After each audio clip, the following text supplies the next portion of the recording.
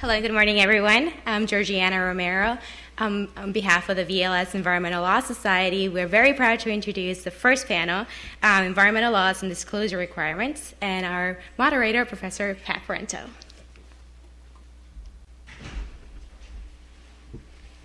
So we're all here to find out about the truth, right? But remember what that great philosopher, Jack Nicholson, said. You can't handle the truth. It's my pleasure to introduce one of the really all-star panels, I think, that could have been assembled, and Ariel and Anna deserve an incredible amount of thanks and recognition for the tireless efforts. When they first suggested the scope of this conference, I told them they were crazy. They couldn't possibly pull it off, but obviously I was wrong. So the lineup that you see in the program and that you see arrayed before you on the panel is the lineup that we're going to follow today. So let me just very quickly, as we said, we're not going to read their biographies. It would take the whole 85 minutes to do that. But I do want to at least indicate who we have with us today. Shakeb Afsah is an environmental economist. He's got an incredible international and global experience centered around the idea of public disclosure. He's currently the CEO of Performeks Corporation in Maryland. Yep. Then we have Professor Mark Cohen from Vanderbilt University. He holds joint appointments at the business school and the law school. Has also done a lot of work with Resources for the Future and EPA. Then we have Professor Katrina who is Associate Professor of Law at Hofstra. She teaches a variety of environmental courses. She's also co-editor of the Law of Adaptation to Climate Change and had the unhappy task of being the editor on a chapter that I wrote for that book. Thankfully, Katrina managed to pull it into shape so that it at least was presentable. Matt McFeeley, staff attorney with Natural Resources Defense Council, heads up their land and wildlife program, does a lot of work on hydraulic fracturing. And then Sahay, who is an associate with Arnold and Porter in the Washington, D.C. office. His work focuses on chemicals across a wide swath of federal law, Clean Air Act, Clean Water Act, TSCA, and all those other acronyms. So without further ado, I'm going to turn it over to Shakeb to start us off. I'll sit down here like Jim Lehrer and moderate this thing and hopefully come up with some more intelligent questions than Jim managed to do. And we have about 80-some minutes for this panel. After brief remarks, 5 minutes or so for each panelist, I'll ask a few impertinent questions, and then after that we'll open it up for more general discussion. So go ahead. Sure.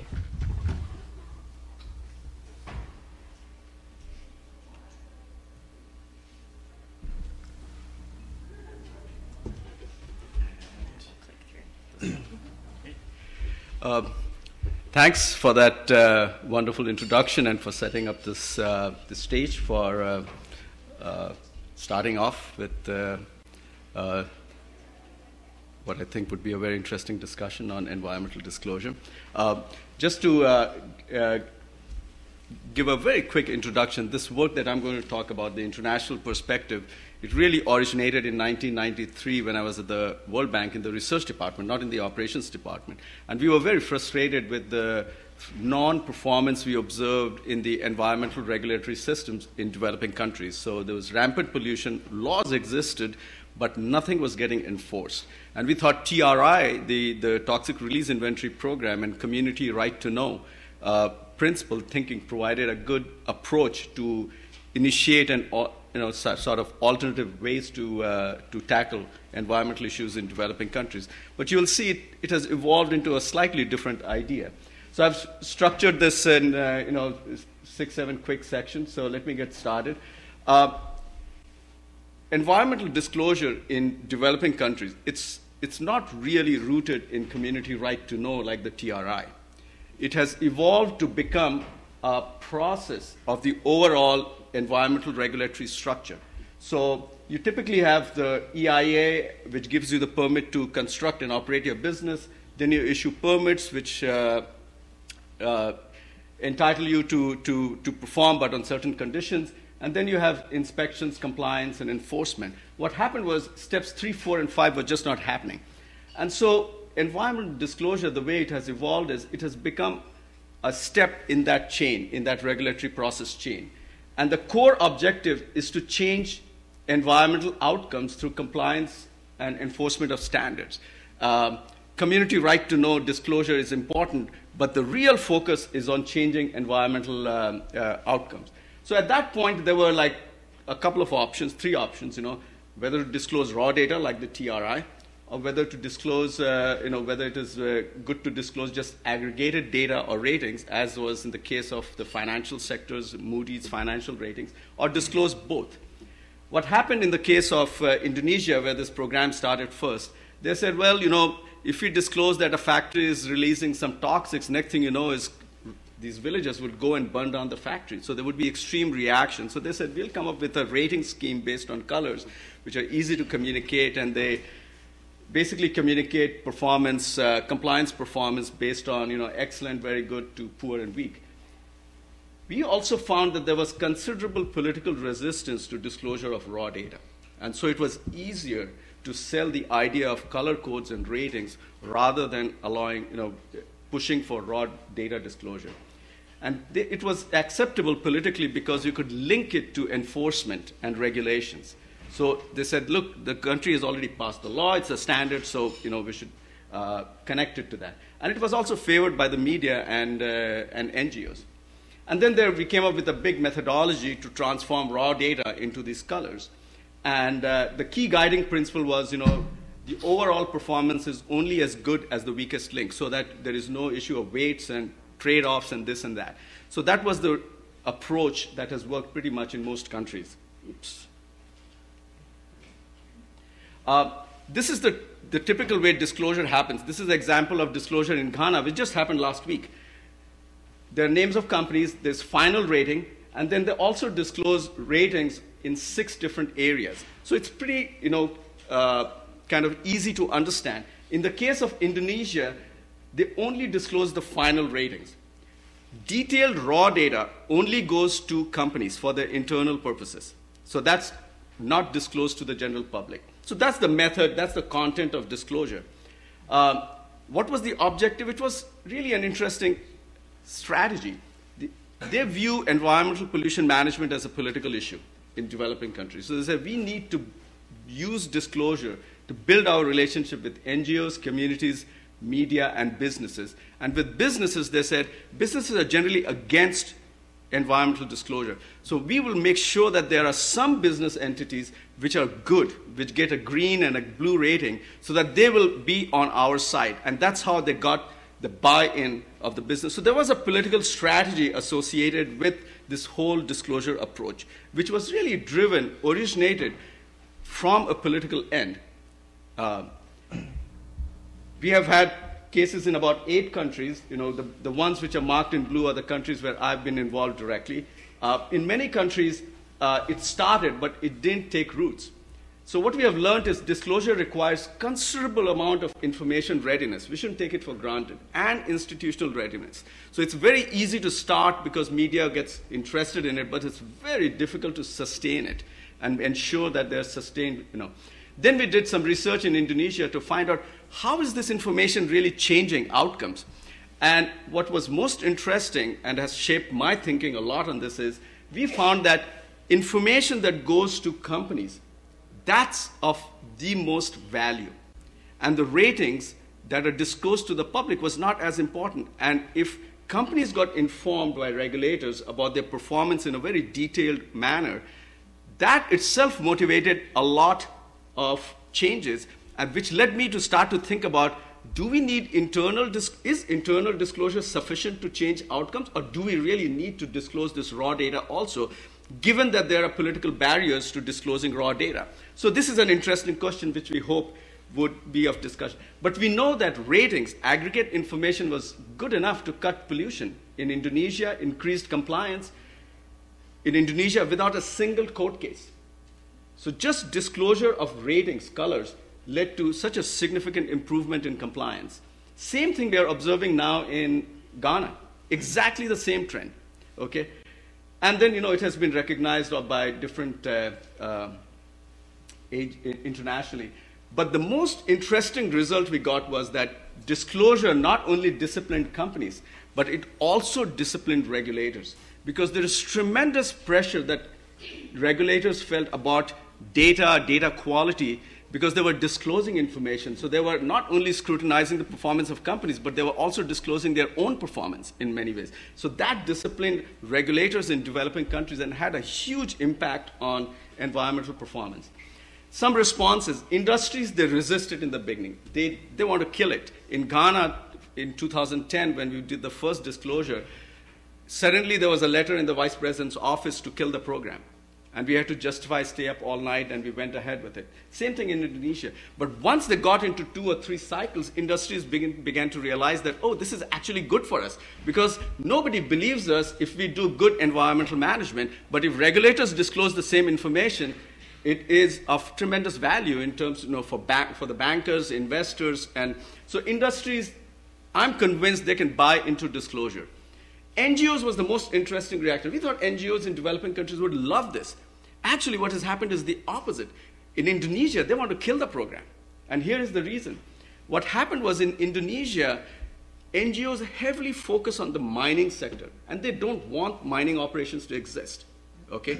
But once mining operations are there, and NGOs have been targeting mining companies for a long time, they were facing tremendous pressure. And what we found that they were the first ones to improve.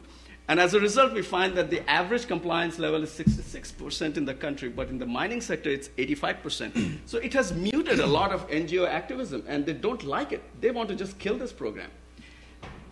The media, and then, just to sum up, so we found a variety of reactions. What we can sum up now is environmental disclosure works well in developing countries when it is closely linked to regulations, command and control in this case. It's really a method of enforcement before you take the hard, path, which is to go through the court system, which is extremely expensive. You can get quite a bit of enforcement achieved just through disclosure. So that's really important. The second one is favored by governments because it empowers governments. Governments generally look for rules and regulations. In this case, they found that information is power for them, because they can analyze it, they really understand operations, and it changed their entire negotiating environment with companies. NGOs, I'm still wondering where they stand on this. Disclosure has improved governance in public agencies, but disclosure has also improved the quality of environmental data, which is quite important. That in the first round, when you do it, they scramble all over the place to get the data, but because these data are disclosed, it puts tremendous pressure on everybody involved to get the data right. And I still believe that in the TRI case, where there was a huge improvement in the first few years, we just don't know how much of it was because data quality improved. How much of it was there was a real change, we really don't know. But in our experience, we found that there's a tremendous improvement in the quality of data, which then can be leveraged for other purposes. But most important of all, from the broader disclosure perspective, we find that we can achieve a lot of environmental improvement without disclosing the detailed raw data to the entire public. So if the focus is on environmental outcomes, it's not clear in my head whether we need to disclose this detailed raw data or not. Just the ratings is good enough. And the detailed data goes directly to internally, privately to companies. So let me just end my presentation on that note. Thank you.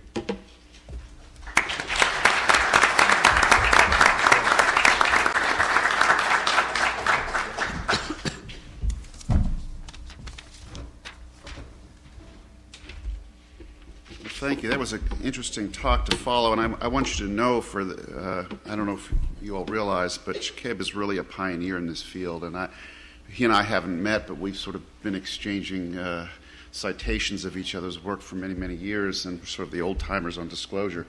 And the work he just talked about really is pioneering work, and it's being cited and used everywhere around the world, so really quite interesting. And the marrying of real policy with real research, which is what he's done. You oftentimes see policy folks who really don't understand and don't really do real research, and vice versa. But this is a rather unique case. Well, I've been asked to look at a much more detailed question, and that is greenhouse gas emissions. Can disclosure in any fashion help reduce greenhouse gas emissions. And coming back to the Dean's earlier comments, I don't think anybody thinks of this as a substitute. It's a complement to potential regulation of other forms. But the key question that I want to address is, what's the potential? Does it really have any value in terms of reducing greenhouse gas emissions? So very quickly, and this is sort of at a very high level I want to go through because I don't have a lot of time and we want to open up for questions. There's an awful lot of stakeholder pressures that firms are faced with these days. Customers, shareholders, governments, NGOs, the community, shareholders more and more are asking questions about greenhouse gases. So these kinds of things, firms are feeling this all the time right now.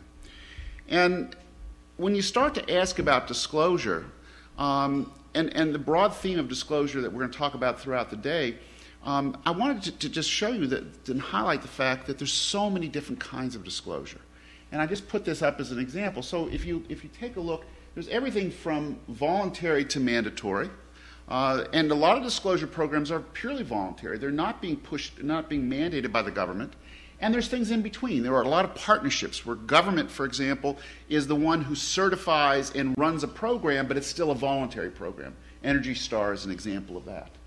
There's quasi-regulatory programs in between, which is, SEC requires certain types of disclosure if they're material. Federal Trade Commission on consumer labels will have policies in place on deceptive advertising, those sorts of things. So the government gets involved at various levels. So we start from pure voluntary all the way down to pure mandatory. And then I want to talk very briefly about both facility or corporate level disclosure and then product level disclosure, because again, those are different things, but they're all different forms of disclosure. So you can see there's a vast variety of different types of disclosure programs that could be out there. So let me just start very quickly with the TRI, the mandatory disclosure, and what do we know about it? What I want to tell you about is what do we know about from research about these kinds of disclosure programs and what might it mean for greenhouse gas disclosure. So TRI, which many of you should know about, community right to know laws. I don't think anybody in this room probably doesn't know about this. Clearly, this is a program that's been studied a lot. What we found was after TRI numbers came out, firms reduced their emissions. Now, as Shakeb said, maybe some of that's better data quality. At least from what we know, they have been reduced. And there's anecdotal reasons, and you hear a lot of it, having to do with the fact that companies simply didn't want to be known as the worst violators. Corporate CEOs would personally tell you, I was shocked, I had no idea, and they ordered their companies to do something about it. So, I mean, there's lots of reasons why. Was there community pressure? There really was community pressure. So we can think about those various stakeholders. There were lots of different pressures that were brought to bear. There's evidence on the Safe Drinking Water Act when communities were required to post the content of their drinking water and whether the drinking water had passed standards or not. We found some studies found reductions in contaminants in drinking water, so improvement in drinking water. Once the community was told what their drinking water quality was, it forced municipal governments to improve water quality. At the state level, there's been some evidence on renewable portfolios showing that when consumers in their bills are told the mix of the sources of electricity, that there was pressure on utilities to use more renewables. Okay? So there is evidence that this kind of disclosure has had an impact. The mechanisms, however, are not entirely clear, and that's what researchers are working on quite a bit. And we'll talk about that in Q&A if you want. Now, in terms of greenhouse gas emissions, EPA recently required greenhouse gas emission requirements, or reporting requirement, as you may know, facility-level reporting. Will external pressure prompt reductions? I think the answer is only a little. That's my guess. I mean, this is more of a guess. I've started to study it. I will tell you that from what I can tell, there was not the kind of media disclosure as there was with TRI, partly because some of this was already known, but it just didn't seem to have the impact. Now, whether that's just a conjecture, I don't know, and I think time will tell. It does have the potential if there are pressures similar to what we saw with TRI. So if those stakeholders start to put pressure on firms, and yes, there are some internal pressures because nobody wants to be known as the worst, and companies firms benchmark against their competitors. And so there is some of that pressure going on. But again, whether this will have that same impact, and we can talk about why later, it may not have the same impact as TRI, but there is this potential in a very similar manner. Well, let me go to the very other direction, which is on the voluntary side. And so you may be familiar with things like the Global Reporting Initiative, the Carbon Disclosure Project, which are voluntary, but yet firms, the majority of large global firms, publicly traded firms, are disclosing. They're disclosing their carbon emissions. Not quite Scope 3 yet, but they're disclosing their carbon emissions. Why? Again, because of these pressures. And there's institutionalized pressures because Carbon Disclosure Project, GRI, and things like this. So there's a lot of pressure for this. And then when you start getting ranked, if you go to CDP, you'll find out who are the biggest emitters, who are the best emitters, who are the leaders. Companies care about that. And so the pressures on companies are there. Now let me very quickly move to the product labeling side. And most of this has been voluntary, although a lot of it has been at the public-private partnership level. So let me talk very briefly about carbon footprints. First of all, as you may know, there's a plethora. There's so many labels, and that's part of the problem, is there's confusion out there, and there will be continued confusion. And so it's not just carbon footprint. There's all kinds of things that you see. Dolphin Safe, Ford Stewardship Council, Energy Star, all kinds of things, organic, fair trade, on and on and on. And we'll talk later on during the session today about other types of labeling. That's a problem because as you have more and more labels, there's more confusion. I wanted to just show you one example of a public-private partnership. This is in Japan. Interestingly enough, the first voluntary companies to agree to do this test with the Japanese government were the beer makers. Why beer makers? I don't know. It was maybe because they wanted to shift the focus away from alcohol. I don't know. But they were the ones who came out with the first. Now here's the label. What do you think about it? I don't have a lot of time to talk about it, but here's the label. 123 grams of CO2. All right, we can do what Jan did. How many think that's good? How many think that's bad? I don't have a clue. Neither do you. Very effective label. And I was actually in Japan 2 years ago, and I tried to explain to them this is not the way to go. I don't know if they obviously didn't listen to me. You need to have some context. Anyways, the point is that these things are very complex. It's a whole science behind what's the communication vehicle that Shakeb was talking about earlier. But this is what's happening now in Japan. So will carbon footprint labels work? Well, I don't know, but I will say very briefly that in theory they provide a competition to be the low carbon supplier. And I've written about this quite a bit. I think there's a lot of value in thinking about carbon product labeling. And that provides this pressure for consumers to choose products, to pressure suppliers to reduce their carbon footprint. And it also, I think, provides a pretty interesting incentive. If we're here in the United States and we start to label our products, for example, it provides an incentive for the non-X1 country, for companies that are manufacturing products in China to export to the United States. It provides an incentive for them to reduce, even if they don't have regulations, laws requiring it. And that may spill over to their domestic production. So my last slide, actually, is probably somewhat of a downer. You may know about Tesco. Tesco is a supermarket in the UK which came out a few years ago saying we're going to carbon label every product we sell. Hundreds of thousands. I mean, how many grocery stores? How many hundreds of thousands? Good luck. Well, they started, and they finally just this last year gave it up. They said it's too costly to implement. We aren't getting enough consumer demand. But more important, the competitors weren't following. They thought others would follow. And so what I think that suggests is a need, first of all, for public-private partnerships. There needs to be a scale to this. You can't expect one company to implement it themselves. There needs to be an industry-wide initiative. But the other thing, and this is what I'm starting to look at now, is how do you prioritize? You can't just say, let's label 700,000 products. Maybe down the road that will happen, but you've got to figure out what will have the most impact, first of all, in terms of carbon reduction. Where are the opportunities for reduction? Where's competition likely to take place? Where will consumers care? And what has the most likely impact? And focus your attention on priority products. That hasn't happened, but I think if that happens, there's a lot of promise for carbon labeling as a way for carbon reductions. So that's it, and I'll move on. Thank you. Thank you, Mark. Are you going next? You want to go next? I don't know. They have us.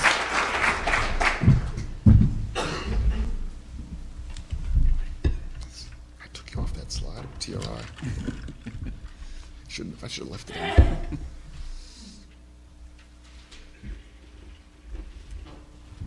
in. So I come at this from a slightly different perspective, which is I'm interested in how we might target environmental disclosure to individuals, both as an audience and a subject. In that respect, thinking about individuals as an audience, disclosure by industry to the public is certainly a part of that, but I would think of that as a subset of a larger project of how we might use law to better communicate to individuals about how environmental degradation harms them. Similarly, with respect to thinking about individuals as a subject of disclosure, my starting point is that there are many individual behaviors that, when aggregated, impose significant environmental harms that in some instances rival or exceed those of industry. And what I'm interested in is how we might use law to better reveal and understand the connection between individual behavior and environmental harms. And to take a step back, since my perspective is a little bit different in terms of how we might use environmental disclosure, why is it that I'm interested in focusing on individuals? And there are really two reasons. The first is individuals really are an important source and a growing source of environmental harms in relation to commercial and industrial sources of harms. So you might have heard an oft-cited statistic that individuals and households are responsible for about 30 to 40% of carbon dioxide emissions in the United States. But that estimate counts only direct emissions. So if you think about driving a car, the direct emissions would be the emissions coming from the tailpipe. But if you extend that out and incorporate indirect emissions, so for example, include in the person with respect to the person driving the car, the embodied emissions to produce, manufacture, and transport the car, by some estimates, using this kind of consumer lifestyle approach, individuals and their lifestyles account for about 85% of all energy use in the United States and about 102% of U.S. emissions. Now, that statistic might suggest something fishy is going on with the numbers, but what it really reflects is the emissions embodied in goods that we import. So my one argument for focusing environmental disclosure on individuals is that individuals are really an important source of harm, a source of harm that our existing regulatory scheme doesn't often address itself to. And the second rationale is that individuals are also an incredibly important repository of political will. And to again use an example of climate change, I think we often hear the failure of federal climate change legislation on Capitol Hill is often ascribed to lobbying by large energy and oil companies. However, if you scrape under the surface of that, in terms of defining the universe of the possible, proposals like carbon taxes are often dismissed as dead on arrival because of, I think, the real perception that U.S. consumers would be unwilling to accept direct increases in the price of energy. So what I want to turn to think about is first individuals as audience, and then individuals as the subject of disclosure regulation, and think about some of the challenges when we try to apply disclosure and target individuals with disclosure. So first of all, thinking about individuals as audience, my sense is that the public, we are all affected in negative ways by environmental degradation every day and throughout our lives, but we're largely unaware of it. So for example, very conservative estimates suggest that there are 10,000 cancer cases each year in the United States associated with environmental exposures. When I go through with my classes, just to give you a couple of anecdotes that I think illustrate this ignorance, when I go through with my environmental law classes, I just put up the TRI data for Nassau County where we live. Students are absolutely shocked, absolutely shocked to discover. When I put up, inform them that we live in a non-attainment area for ozone, something they have no concept of. And to make that a little more concrete, I was on I'm on a listserv for parents in Brooklyn, and one mother posted a question. She was thinking about buying an apartment. She had a newborn, and her concern with the apartment was right by the BQE, and she had some kind of sense that maybe there was a problem with air quality. So I responded to her, and I forwarded to her the studies about California requiring setbacks or buffer zones between major roadways and schools of up to 1,000 feet and some of the associated health impacts. But thinking about that kind of issue, if we think about individuals as audience, you can imagine if we somehow everyone got a printout at the end of the day or the end of the year. Here's how environmental degradation impacted you today, or here is your increased risk of cancer as a result of all the exposures that you had this year. How effective that might be in terms of educating individuals. There are, however, a variety of challenges. So, for example, that printout I've suggested to you is clearly beyond our current administrative, scientific, and technical capabilities. However, I'm not without hope in this regard. So a few years ago, there were some NYU graduate students who developed a T-shirt with a pair of lungs on the front that actually, when you wore it, changed color as you went based on the ambient level of air pollution in the areas that you went into. They have kids in the Bronx running around with little air monitors on, which is part of the way that they're actually figuring out what is the actual level of environmental or air pollutants that children in the Bronx are exposed to. So my hope is that at least with respect to the administrative feasibility of this, or the idea of is there any possible way that we could better communicate to individuals the way that a degraded environment impacts them, I think there are some reasons to think that the challenges are decreasing. I think another significant challenge, however, is with respect to thinking about individuals. When we target disclosure to companies tend to be reassuringly rational in ways that individuals are beautifully sometimes, but sometimes catastrophically not. So if you think about risk perception and relative risk, something I've kind of toyed with is this idea of, what if you provided with people with every bill of sale, you're moving into this home, here is a one-page sheet that summarizes for you the relevant environmental kind of conditions or ramifications of choosing to live in this home that would reflect, for example, whether you're in an attainment area, how close you are to a major roadway, and the like. But of course, the problem with some kind of environmental health disclosure of that sort, and you can imagine the effect that might have on property values and incentives people have of their environment. But the concern that I would have about that is that, of course, environmental risks are only one of many risks that we face. So, for example, in an urban environment, you might well be in an unattainment area for an air pollutant, but you might live a much healthier lifestyle because you walk instead of drive. So trying to sort that out, I think, can be challenging. And finally, I think there are a whole host of sociological and psychological factors that come into play when we think about trying to communicate information to individuals. And I think Professor Cohen already talked about the concept of label fatigue and figuring out how to design a label in a way that communicates effectively and achieves the desired response is enormously complex.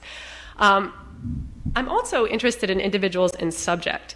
So in other words, how can we use environmental law and policy to reveal how individuals harm the environment?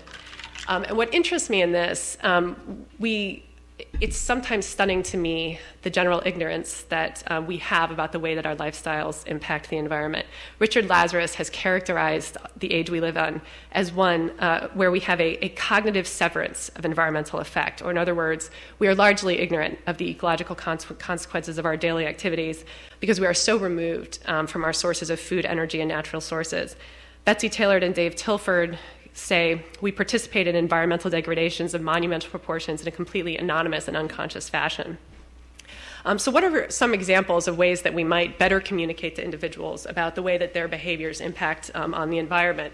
So examples include great fun new technologies like smart meters that do a better job of communicating to individuals with greater fine-grained nuance about how they're consuming energy in the home. You might imagine that lovely GPS report you get, about your car's efficiency. Well, wouldn't it be great if it told you, here are the behaviors you engaged in behind the wheel, your level of acceleration, et cetera, and the amount of gas you wasted as a result. You could even imagine in this day and age, if we're interested in building social norms, that report could even communicate with other cars and communicate to you, this is how wasteful your driving was compared to the 10,000 other people on the road with you this morning.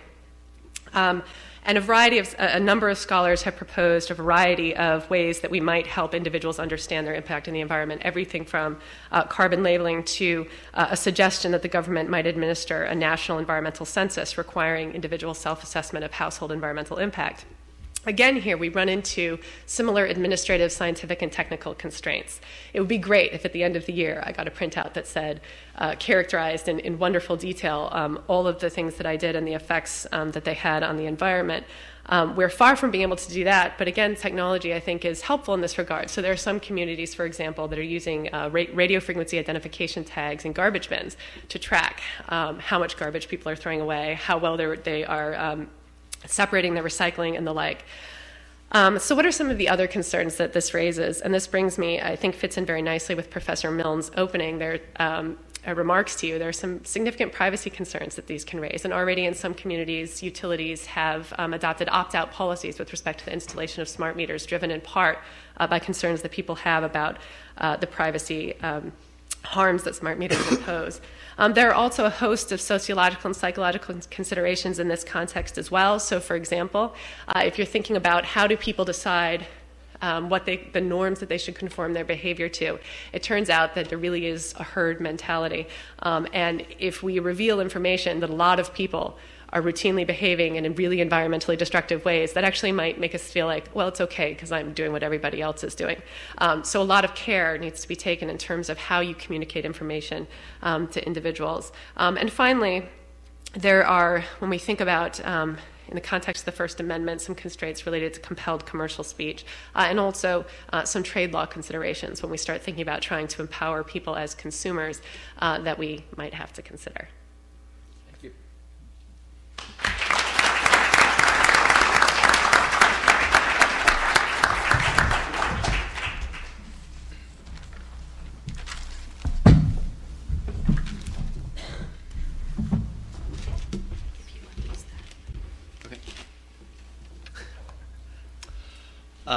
Hi, thanks. I'm Matt McFeeley. I'm at the Natural Resources Defense Council, and like Professor Cohen, I'm sort of was assigned to do a little bit of a deep dive into a specific topic, and that is hydraulic fracturing disclosure laws. So I'm, with only 5 minutes up here, I don't have time to sort of get into too much about what fracking is and all that sort of thing. I'm hoping that you all have some basic knowledge. I did want to talk a little bit about sort of what's in fracking fluid and why might we be concerned that it be disclosed. So fracking fluid is generally composed of water, a proppant, which can be either sand or a synthetic sand-like material, or sometimes a sand coated in resins or those kinds of things, which are there to prop open the fractures that are created in the oil and gas formation. And then we have chemicals, which can make up, most estimates I've seen are somewhere between 0.5% and 2% of those fracking fluids. With a 6 million gallon frac job, which is not uncommon in a lot of areas, that can mean anywhere between 30,000 and 120,000 gallons of chemicals are being used in a given well. So while it's a low percentage of those fluids, those chemicals often are large in volume. Those chemicals can serve a wide range of purposes. So they may be there to adjust the pH of the fluid. They may be there to kill biocides, to kill bacteria in the wellbore. They may be there as corrosion inhibitors, as surfactants to sort of help dissolve the various fluids that are being put together. But many of them are hazardous. There are known and probable carcinogens that we know are being used in fracking, endocrine disruptors, and then many that would be hazardous, and certainly when they come back out of the wellbore, they would be listed as hazardous waste if it weren't for exemptions in federal laws. So I thought I would give a little bit of a sort of sense of where we are with fracking disclosure now. So there are sort of three major aspects of fracking disclosure rule, and I'm talking about mandatory disclosure rules. There is sort of the timing of the disclosure, whether it happens both before and after fracturing or only afterwards, and when that occurs. There's the sort of content of the chemical disclosure itself, and then there's the question of trade secrets and what exemptions are provided. So this map should give you a sense, and we'll run through a few of these, the sort of various state laws that exist in the area. fracking is exempt from the Safe Drinking Water Act, and so there isn't a federal law which requires disclosure. The red states are states where we know there has been fracking, but where there is no disclosure rule. I have to say where we know there has been fracking because fracking has been exempted from federal laws like the Safe Drinking Water Act. We actually don't know. There may be other states where fracking has occurred, but these are the ones we have evidence of. So the red states have fracking but no rule, and there are 10 of those. The states then in orange have a rule but no requirement for pre-disclosure, and then the yellow states are states where some pre-disclosure is required. Unfortunately, you can't really see that there are 4 light blue states.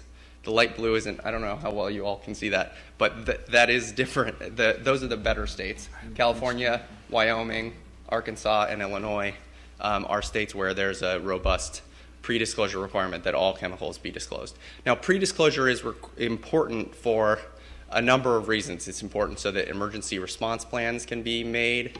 It's important so that regulators can evaluate whether these chemicals pose a hazard. And it's important for things like baseline testing so that contamination can be traced to its source. States do better on chemical identification requirements. So the states in light blue are those states where states require that all chemicals that are being put down a well be disclosed to the public, and that their chemical identification numbers also be provided.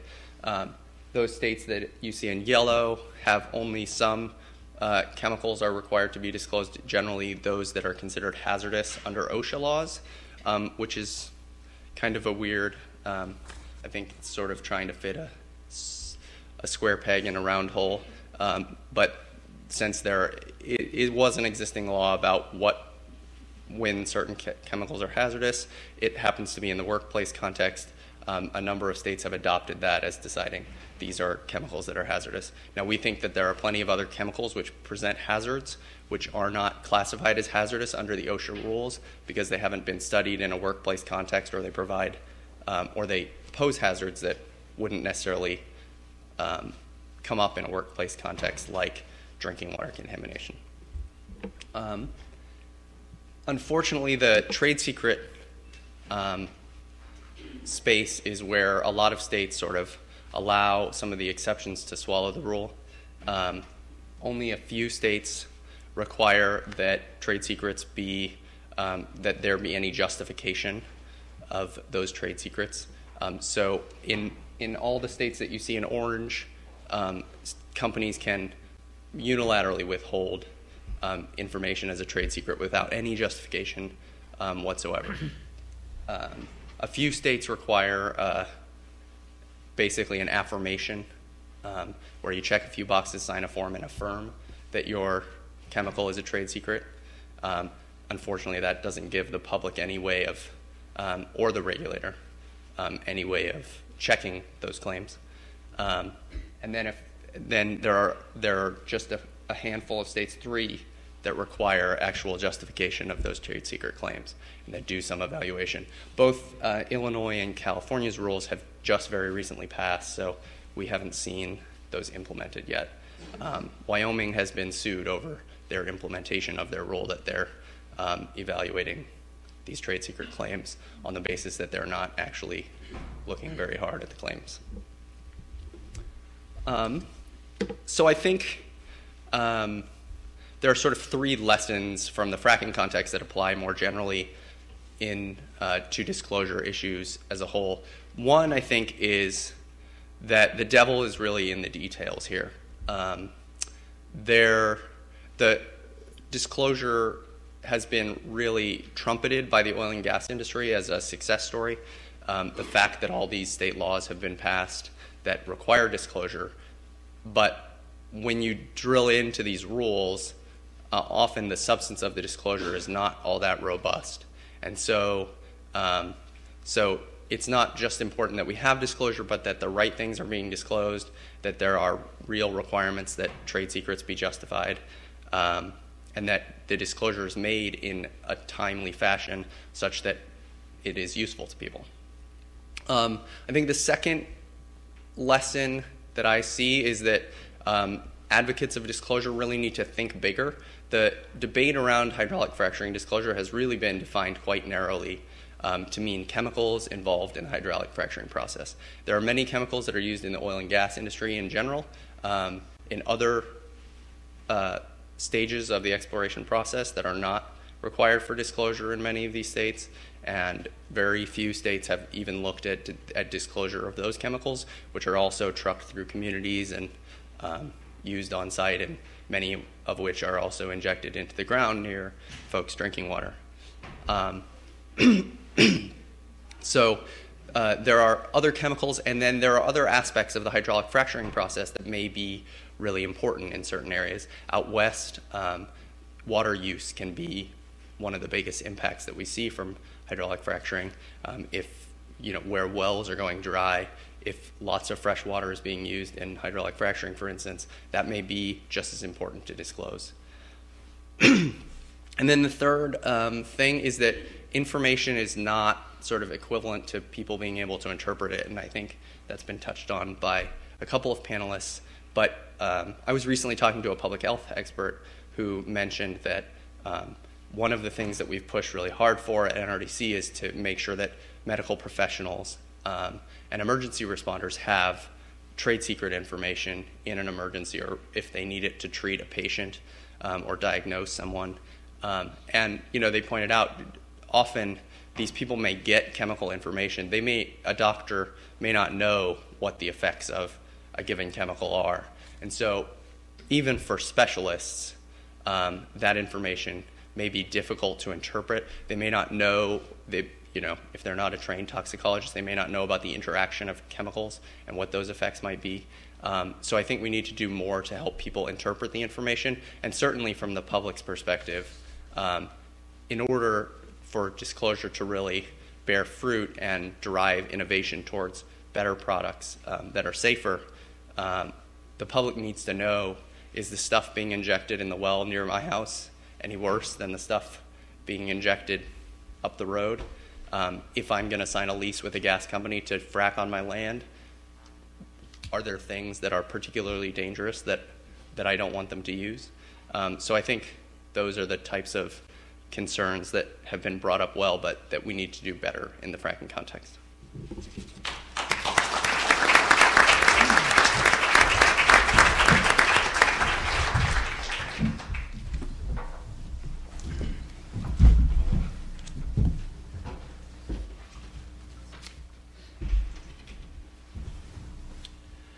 Great. Well, I've been asked to speak about the regulated industry perspective on disclosure issues.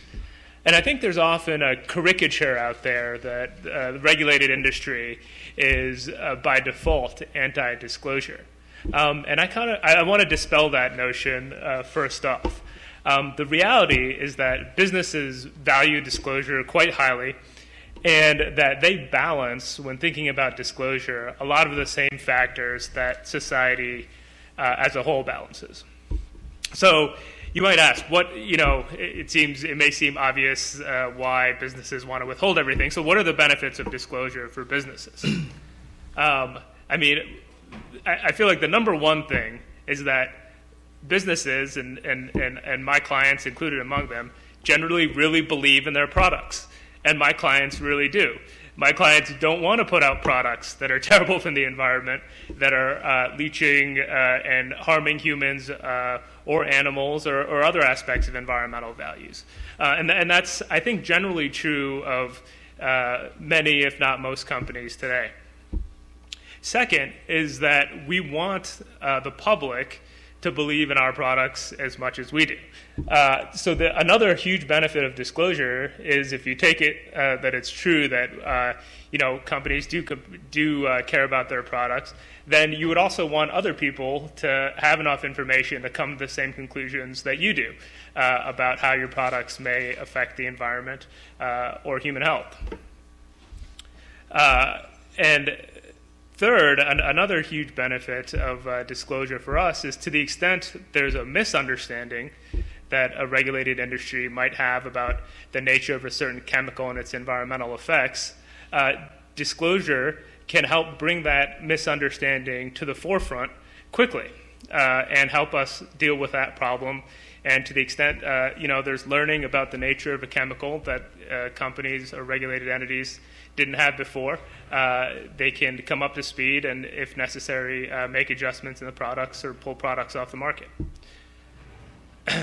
So, those are all the positive things that I think businesses, or some of the positive things that businesses think about when they're thinking about disclosure issues. Of course, that's not the full story. Like I said, there's balancing of interests that go on when companies think about disclosure. And one significant interest that companies have the other way are trade secrets, which some of my other co-panelists have thought about. And I think when thinking about trade secrets, I think it's important to understand that that trade secrets and the concept of them are, I think, part of the engine of innovation that makes America come up with really great products that it can spread to the rest of the world.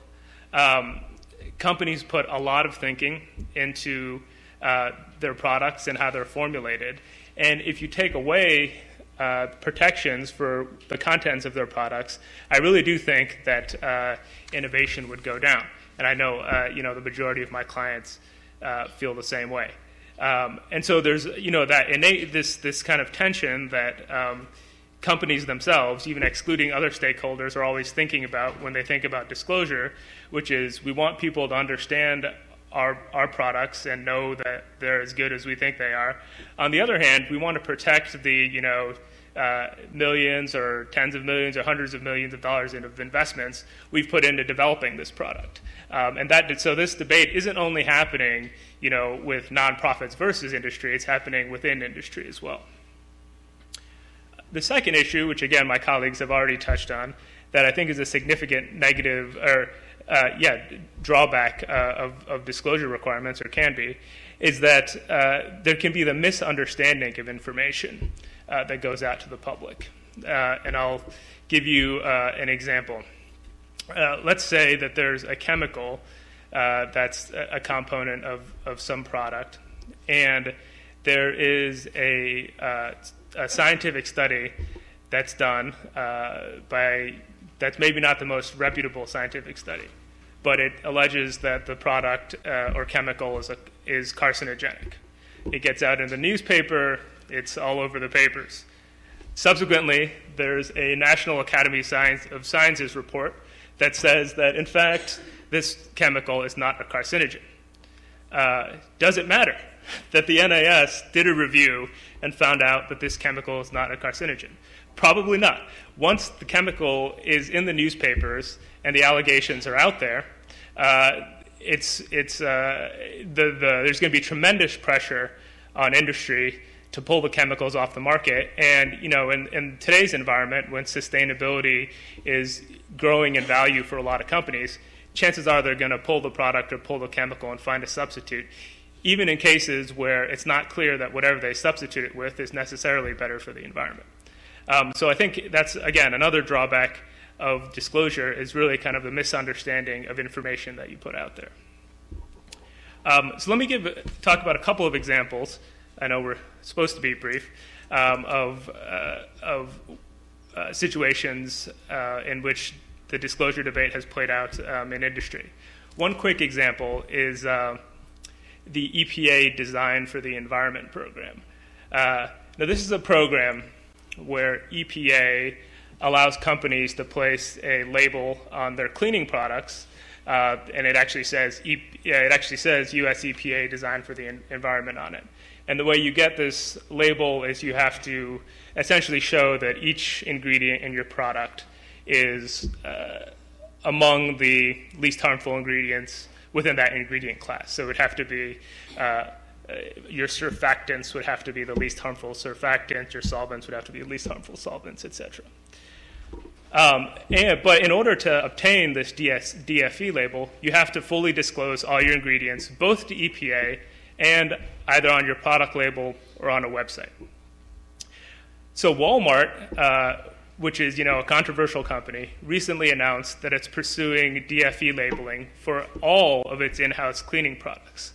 So here's a pretty clear case where the company is pursuing a route where they believe in that their products are some of the most environmentally sound out there, and they want the public to know it, and they don't mind, and they think it's in their benefit to have this information out there and available. A second example, which is, I think, a little more controversial, is in the fracking case. Without getting into the state-by-state laws, there's been a lot of controversy around the Focus website, which is the website that's the disclosure tool for for both voluntary reporting and for mandatory state reporting. And the way it's painted often is that the website is ineffective in disclosing a lot of types of information. And I think a lot of people like to point the finger at industry and say, well, industry is holding it back. But I think if you look at the history of the evolution of Focus, I think is a very different story. So Focus initially, before it became a tool for mandatory reporting, was a completely voluntary system that had been negotiated between essentially environmental groups, including one of the groups that actually runs the Focus website, and industry. And the focus when the website was created was that people wanted to know what chemicals were being used in nearby wells near your home. So the way it's organized is you can look it up. You can look up essentially contents of fracking fluids on a geographic basis. And industry and environmental groups set a set of milestones for voluntary disclosure, and I think industry is very happy. A lot of the industrial fracking companies were happy and felt like they're going ahead of the curve by voluntarily disclosing what was in their fracking ingredients. Fast forward to today, and there's a lot of criticism, again, about it being an inadequate tool because it's just difficult to organize the information, and several other factors. Its treatment of trade secrets, for example. But I think looking at the evolution of Focus, again, as something where industry tried to voluntarily promote information rather than looking at it today as an inadequate tool, really paints a different story of where industry was at and kind of the historical evolution of voluntary disclosure of fracking information. So I'd just like to conclude by saying that these issues, the balancing of trade secrets and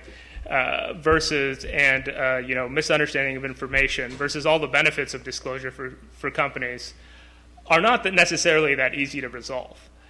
But I think there's plenty of room to come to the table on issues like what's going on with the Focus database and to come to an amicable resolution, because it's not that industry has completely different values from the rest of society.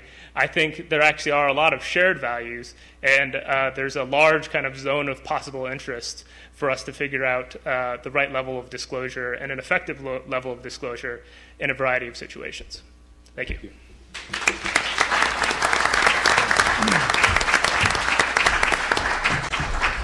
What a well-disciplined panel, my goodness, I tell you. 5 type A personalities sticking to the time, that's great. So we're at a little bit beyond. We got started a little late. With the organizer's permission, I'm going to see if we can run this panel to at least about 10:35 or so, if that's okay with the bosses. Is that okay?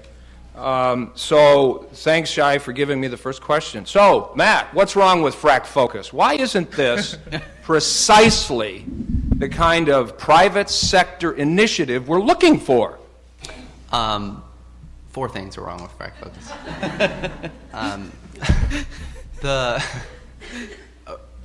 First of all, I will say Focus as a voluntary effort is something that we very much support. I mean, I think that it was great that it was a voluntary effort. I think that our problems largely stem from the fact that the design of Focus was based around a negotiation between these sort of interstate regulatory groups, I'm not sure I would call them environmental groups, and the oil and gas industry when they were developing a regime where that would sort of entice companies to voluntarily disclose on the website.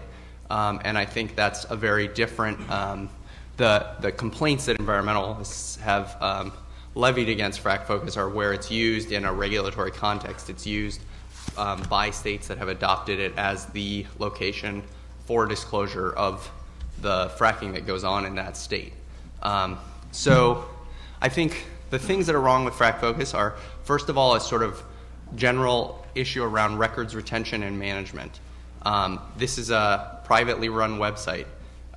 There are not the sort of same requirements for government records management that we might otherwise have. Companies can go in and change disclosures that they've made.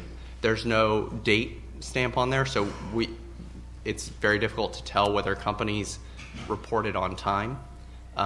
They can change them subsequently. There was, for instance, a news article in one of the trade papers that showed that diesel had been used in a number of fracturing jobs, which, based on looking at FracFocus data, and diesel, as you may know, is not sort of subject to the Halliburton loophole or the exemption in the Safe Drinking Water Act, which means that if you use diesel in your frac job, theoretically, you are still subject to the Safe Drinking Water Act, and you would need a permit for that.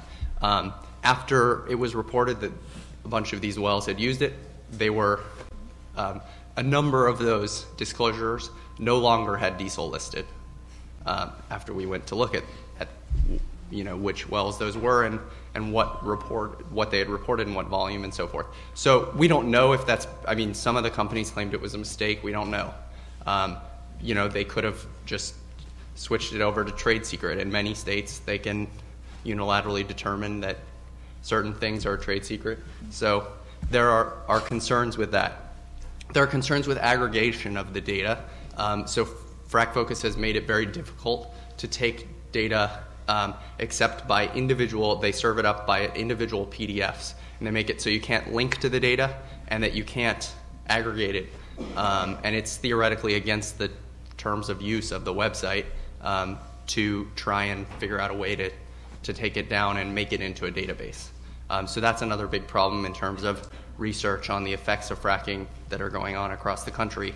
There are some concerns with accuracy in terms of, does a state look at the data that's up on FracFocus with the same eye that they would if it was submitted directly to the regulator? And we've seen that in a number of states, basic requirements of the rules just aren't being met when the disclosures are to FracFocus. That's probably good. Yeah. Okay. So 60-second response, Shai. Oh, yeah, no problem. So, to the extent that there's shortcomings in the accuracy of information on FracFocus, I think there's plenty of room to try to, industry's going to want to address those shortcomings too, right? You don't want to be making the effort of making disclosures, having it be wrong and get out there, or having it do nothing, right? You don't want to make a disclosure and have no one believe it anyway, right? And so I absolutely believe that to the extent there's inaccuracies and we can figure out a systematic way to fix them, then industry will be on board for that. I think some of the issues that you're mentioning are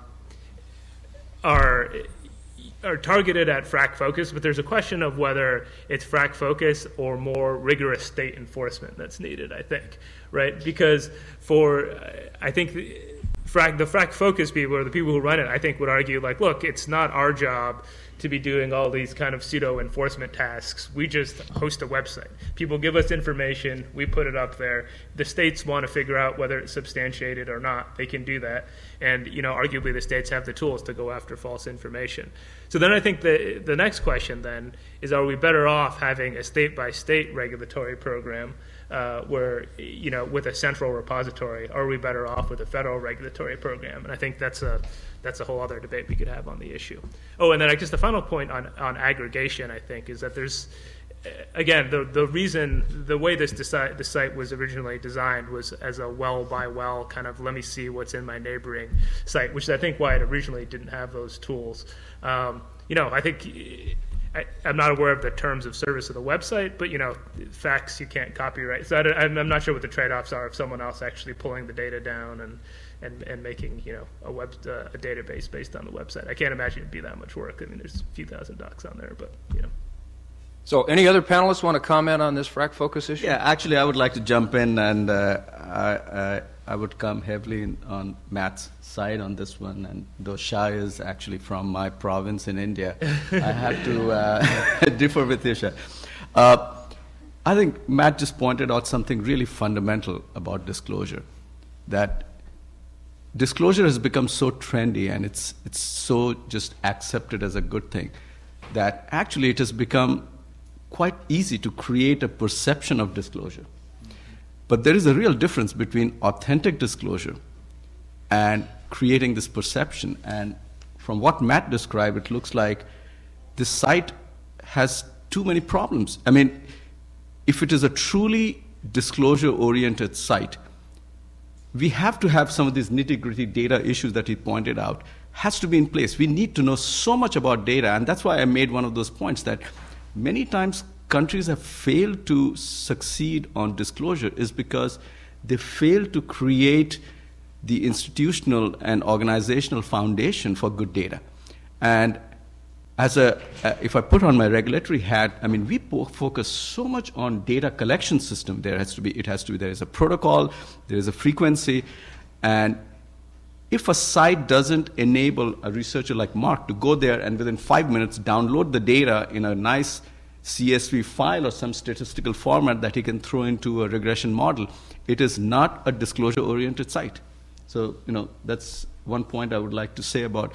And the other one is, industries resist disclosure systematically, and voluntary disclosure, from my experience, has just not worked. So if disclosure is not bolstered by real hard laws and regulations and monitoring and disclosure and reporting protocols, it just doesn't work. That's one fundamental finding. Is this an instance, Shakeb, where the raw data disclosure is important? The way I was thinking about this whole fracking discussion and I plan to write about it is, it's at a very early stages in terms of the discovery process of how do we regulate it. And so, like in the case of the TRI, the first step is really we don't know what is being disclosed, what is out there. That was what John Mayer wrote before the TRI, that we don't even know what toxics are out there. Now, what is interesting in the case of the TRI was the expectation was that let's start with the data collection process, and then it will ultimately lead to regulations and standards for these toxics. It has never happened. These toxics are just not regulated through a numerical standard. We are at the same stage with fracking, and what I believe that we should learn our lesson from the way the TRI has. We need to get a very rigorous system of data collection, not for disclosure, but just to get a solid raw data. And then I'm not clear in my head whether it should be disclosed or it should be used between regulator and industries in that limited space to work out what's the best mode for taking it to the next step. But there has to be a systematic method for reporting some of these chemicals, which doesn't exist right now at all. Mark, is greenwashing a big problem, and do you think the FTC guidelines are adequate? Well, greenwashing has always been a problem, and it will always continue to be. I mean, the FTC, certainly, they've just updated the green marketing guidelines, and I think there's certainly an improvement because they focus a little bit more on the current state of advertising. But I think largely it's the same problem with any kind of disclosure, and it comes back to, I think, an awful lot what we were just talking about in terms of credibility. There needs to be some body, whether it's voluntary or regulatory. I mean, first of all, I want to step back for a second. We all could say, well, sure, we want information disclosure so that ultimately we could regulate. That's fine. Some would agree, some might not agree. But we're also living in a world where we're not regulating like we used to. Okay, so let's step back and say, you know what? We may not regulate those toxic chemicals. We may not regulate fracking fluids. We're not in a political situation where that's likely to happen right now. So then you come back to disclosure, and the question is there a credible disclosure mechanism? And this gets back to your marketing question. Are there credible bodies that consumers can go to, that communities can go to, and say, when I read this, I actually believe it. Okay, and that's, I think, part of the problem with this discussion on frac focus. Part of the discussion with your question on advertising. So there needs to be monitors out there, whether they're government or private, they still need to be credible monitors. Katrina, what do you think about social media as a tool for getting at some of the disclosures you're talking about? You see some opportunities? Is there an app for that? Boy, you've asked the wrong person. I just got rid of my clamshell. I don't know how to tweet. But I have thought quite a bit about the intersection between technology and the development of more information about individual environmental behaviors and some of the privacy concerns that it raises. Absolutely,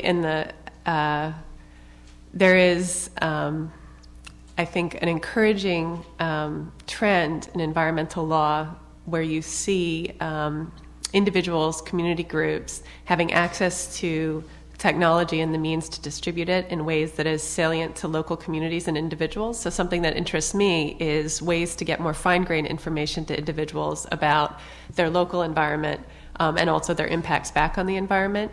So I'm trying to think, there's a group that goes around Brooklyn and actually does these little air monitoring around Brooklyn. And with the technology being what it is, they can do that. They can broadcast it. They can post it.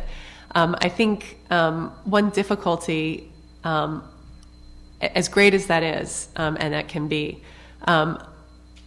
ultimately, I think our entire regulatory structure needs to take this more seriously because there's so much information out there. I think in part, one of the downsides of technology and the availability of information is there tends to be a self-selection in terms of interest. So who do you have as your audience? Well, you tend to attract the people who are already interested in that subject. There's this weird way in which technology, all of this information being available, tends to actually specialize us off into small segments and actually might reify existing pockets of ignorance depending on pre-existing kind of interests, beliefs, ideologies, and the like. So I think if you're interested, if your goal is a broader awakening of the American public to how unsustainable our lifestyles are, and I think this is incredibly important, the impacts that has on our quality of life.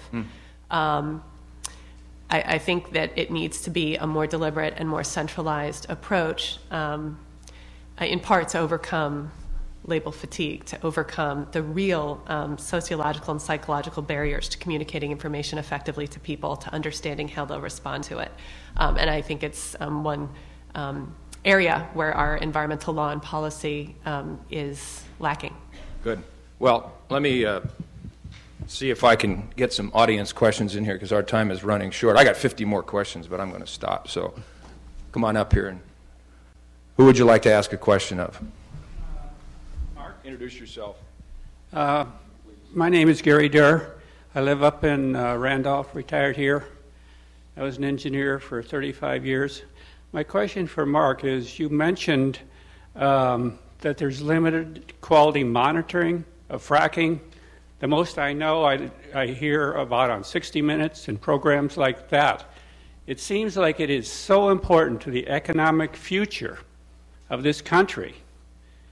In a position of strength, and if we can lead in monitoring and prove to the world we're doing it right, we need to make it a priority. How can we make it a priority? I think that's for you, right? Said Mark. Well, I can take it, but I think it's more Matt, right?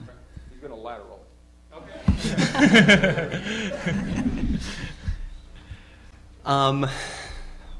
Well, I mean, I think we need the regulatory structures in place to do that. At this point, I suppose there are some public-private partnerships. We haven't seen those come to fruition. There's something called the Center for Sustainable Shale Development that was just started by the Environmental Defense Fund and a few oil and gas companies that's sort of in the Marcellus area, and they are planning to sort of look and do. They're trying to do a job of monitoring companies' operations on the ground and doing some kind of certification scheme. They haven't really mapped out exactly what that looks like, but I think that we need to have, I think even they have said that's not a substitute for regulation, and we need to have the regulation in place to do this monitoring. both in terms of the stuff that's going in the ground, but also in terms of air emissions. There's been a huge debate around what are the methane emissions that come from fracking in oil and gas. There are widely ranging estimates about how much methane is leaking out of these wells and whether that totally erases, for instance, the climate benefits.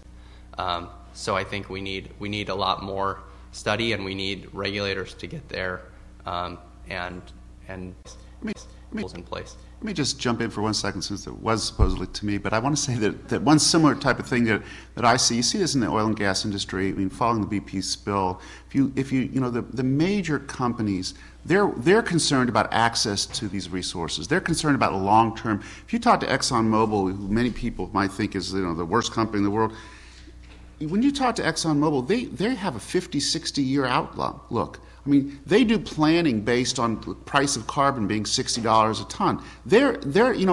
That's a completely forward-looking company, because they're in this for the long haul. And so, when you have this dichotomy they're concerned about the wildcatters. They're concerned about a small person coming in who doesn't have the capital, who doesn't have the expertise, and who's looking to make a quick buck, and then ruining it for the entire industry. And so I think that's part of the thing with fracking, and it comes back to your question. A lot of what you see in fracking are these small wildcatters who anybody can come in and do this. And so the larger companies are probably looking, and I know they are, looking much more towards let's try to find a way where the industry is in fact supported by the public. And that's what they really want. Other questions?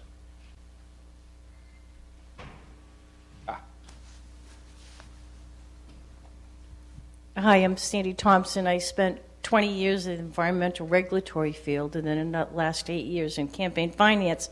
So disclosure is something that I'm very much interested in. But I just, looking back at, and this is directed more to Mark, with the TRI, the public understood that toxics weren't good. And I think when I look at the CO2, there's still such a debate. So it's almost like disclosure has to be timed, and that brings in the public education. So clearly, and one of the concerns with using CO2 disclosure as a way, as thinking that it will have that impact, is exactly what you said.